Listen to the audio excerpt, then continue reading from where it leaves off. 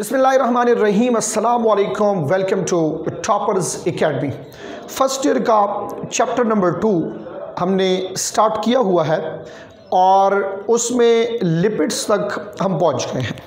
इससे पहले के लेक्चर में मैंने डिस्कस किया था ट्राईग्लाइसराइड एसाइल ग्लाइसराइड को, और आज के टॉपिक में हम आज के इस लेक्चर में हम डिस्कस करेंगे the second type of lipid called phospholipid. अच्छा जी, बिल्कुल गौर से मेरी तरफ देखें। फॉस्फोलिपिड की हमारे पास कंपोजिशन क्या होगी? याद रखें, लिपिड के जो 5 टाइप्स हैं, जो 5 क्लासेस हैं आपके बुक में, उसमें सबसे ज़रूरी चीज़ ये है कि आप इसकी कंपोजिशन याद करें, तो आपको ये पता चलेगा कि कौन से टाइप के लिपिड की अदर लिपिड से डिफरेंसेस क्या है। क्लियर है बात? इससे पहले जो एसाइल ग्लाइसराइड, ट्राईग्लाइसराइड हमने पढ़ा था, उसमें हमारे पास एक ग्लाइसरोल और 3 फैटी एसिड थे। अब ये देखते हैं कि फॉस्फोलिपिड में कौन कौन सी चीज़ें हैं। बिल्कुल आप गौर से, तवज्जो से मेरी तरफ देखते जाएं। कंपोजिशन फॉस्फोलिपिड की क्या होगी? फॉस्फोलिपिड का मॉलिक्यूल जो है, this is composed of 1 glycerol, एक ग्लाइसरोल होगा इसमें, दूसरा इसके अंदर 2 फैटी एसिड्स होंगे, 2 फैटी एसिड्स, और एक इसके अंदर होगा फॉस्फोरिक एसिड। क्लियर है ये बात? अच्छा जी, अगर आप देखें तो ट्राईग्लाइसराइड में एक ग्लाइसरोल के साथ 3 फैटी एसिड थे।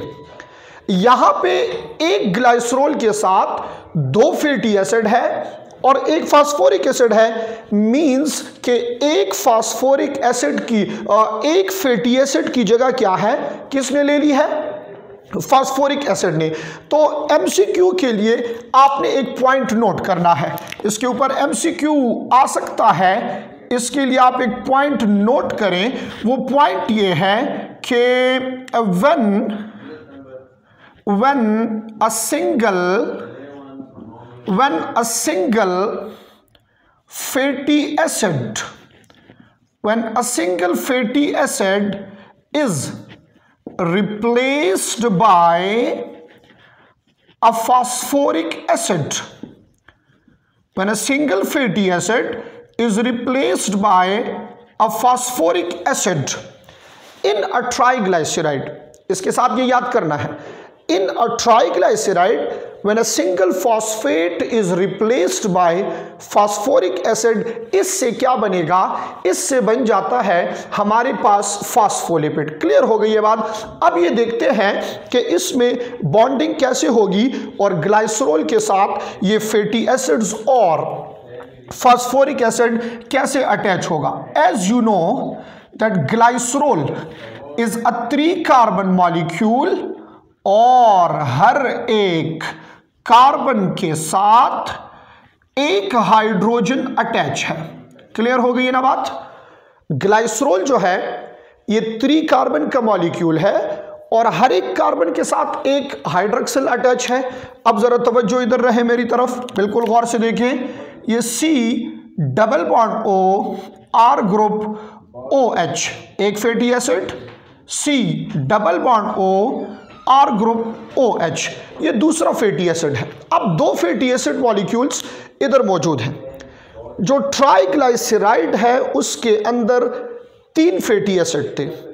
अब वहां पे इन दोनों को अगर आप कंपेयर करें, ट्राईग्लाइसराइड और फॉस्फोलिपिड को, तो उस एक फैटी एसिड की जगह यहां होगा phosphoric acid, P double bond O, OH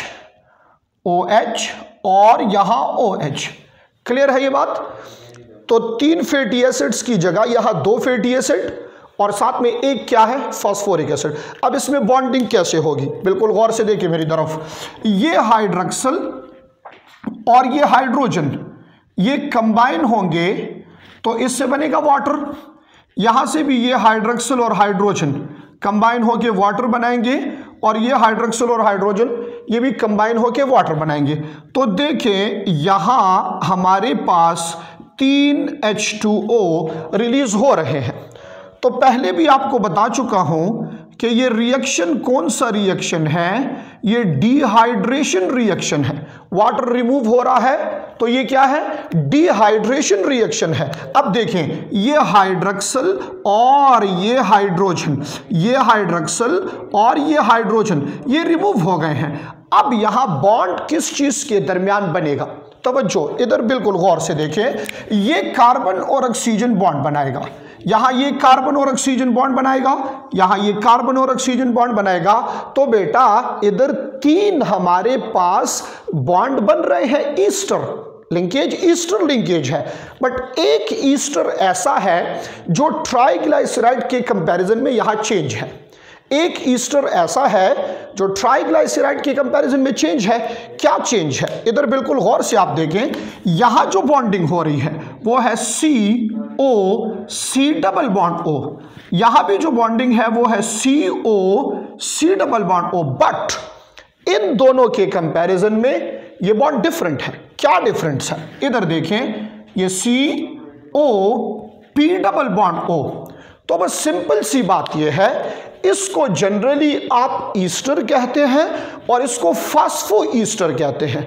lipid के स्टार्ट में मैंने इसको डिस्कस किया था डिटेल से, और मैंने वहां 4 तरह की बॉन्डिंग में डिफरेंशिएशन की है, ether, Easter, phospho Easter and phospho die Easter. मसला ये होता है, बच्चे जैसे ही फास्फो सुनते हैं तो डाई लगा लेते हैं खुद से, वो समझते हैं फास्फो डाई ईस्टर। अब हर चमकती हुई चीज तो सोना नहीं होती, यानी कि हर फास्फो वाला बॉन्ड तो डाई ईस्टर नहीं होगा। इसलिए मैंने डिटेल में आपको समझाया था। अगर आपने ये चीज़ नहीं, ये कंसेप्ट आपका क्लियर नहीं है तो इससे पहले लिपिड की इंट्रोडक्शन का जो लेक्चर है उसमें जाके देख लें, इसी प्लेलिस्ट में पड़ा होगा वो लेक्चर। तो उसमें अगर आप देखें, मैंने Easter, die Easter, phospho Easter इन सब में डिफरेंशिएट किया है। बस सिंपल सी बात ये बताई थी आपको कि अगर फॉस्फेट एक ईस्टर में इन्वॉल्व है तो फास्फो ईस्टर, और अगर एक फॉस्फेट 2 ईस्टर बॉन्ड्स में है तो वो क्या होगा, फास्फो डाई ईस्टर होगा। And point to be noted for MCQs कि फास्फो डाई ईस्टर होता है न्यूक्लियोटाइड्स को कंबाइन करने के लिए। तो डाई न्यूक्लियोटाइड और पॉली न्यूक्लियोटाइड, इसमें फास्फो डाई ईस्टर होगा। बाकी फास्फोलिपिड के अंदर डाई ईस्टर नहीं है बल्कि फास्फो ईस्टर है। बात क्लियर हो गई है। सो 1 glycerol, 2 fatty acid, 1 phosphoric acid, इसके कॉम्बिनेशन से क्या बना है, फास्फोलिपिड। अब एक चीज और, एक पॉइंट और क्लियर करा दूं, ये जो इसका glycerol reason along with this phosphoric acid, ये क्या है, ये ओवरऑल इसका हेड रीजन है और ये हेड इसका हाइड्रोफिलिक है। हेड रीजन क्या है, हाइड्रोफिलिक है।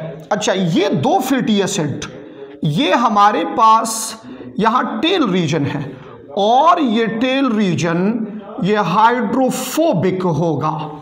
तो head is soluble, tell is insoluble. अब अगर आपसे पूछा जाए कि क्या फास्फोलिपिड वाटर में सॉल्युबल है, 2 पॉइंट्स याद रखिए। अगर ओवरऑल सॉल्युबल और इनसॉल्युबल की बात करें तो as all the lipids are insoluble, but इसमें यहां हेड और टेल की बात है। याद कर ले इस पॉइंट को, ये हेड रीजन ये हाइड्रोफिलिक है और ये टेल रीजन क्या है, हाइड्रोफोबिक है। So when triglyceride and phospholipid when they are putted into water, गौर से देखिए मेरी तरफ, अगर मैं इस फॉस्फोलिपिड को उठा के वाटर में डाल दूं, क्या होगा, क्या ये डिसॉल्व होगा? नो, कंप्लीट डिसॉल्व नहीं होगा। तो इधर क्या हो रहा है, this will make a double layer in water. ये वाटर में क्या करेगा, डबल लेयर बनाएगा। Now what does this double layer mean? Triglyceride में भी इसको समझा चुका हूं, जब आप इसको वाटर में डालेंगे तो इसका जो ग्लाइसरोल वाला रीजन है वो डिसॉल्व हो जाएगा और जो फैटी एसिड रीजन है वो इस वाटर के ऊपर तैरता रहेगा। सो ये डबल लेयर बना रहा है। क्लियर है ये बात ना? वाटर में ये हेड रीजन कैसे डिसॉल्व होगा, जब आप इसको वाटर में डालेंगे तो वाटर हाइड्रोजन और हाइड्रोक्सिल में स्प्लिट हो जाएगा, तो इधर ग्लाइसरोल के साथ हाइड्रोक्सिल्स अटैच हो जाएंगे, ये दोबारा से एक कंप्लीट ग्लाइसरोल बन जाएगा, वाटर में डिसॉल्व हो जाएगा क्योंकि ये हाइड्रोफिलिक है, और जो हाइड्रोजन है वो इन ऑक्सीजन्स के साथ आके अटैच होगा, तो ये फैटी एसिड्स भी कंप्लीट हो जाएंगे और फास्फोरिक एसिड भी, और ये फास्फोरिक एसिड भी डिसॉल्व होगा। अब अगर आपसे ये एमसीक्यू पूछा जाए कि दोनों में से कौन सा वाटर में ज्यादा सॉल्युबल है, आपने इस क्वेश्चन का आंसर मुझे देना है।